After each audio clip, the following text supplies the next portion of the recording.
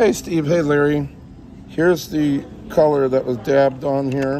I think that's plenty close. The sheen might be a tiny bit off. It's more than close enough.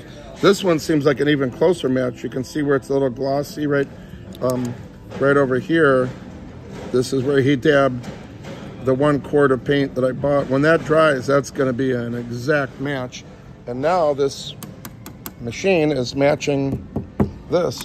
I mean, we probably could have just used this, because although this is glossier and the door is more of a satin, this is more of a semi-gloss and this is more of a satin, that's pretty close. But this machine will get it way closer. So I'm just getting 1 quart, 1 quart. One of these was only 12 bucks because he was able to give it to me in the cheaper paint. The other one wasn't available in a quart. I would have had to buy a gallon, so we had to get the slightly more expensive. Here's all their different grades. They got like 1, 2, 3, 4, 5, 6, 7. Some things are not available in a quart. So that's all I'm really having to buy is the 3 quarts of paint, and I'm $13.48 for a quart. Oh, perfect. Thank you. Thank you.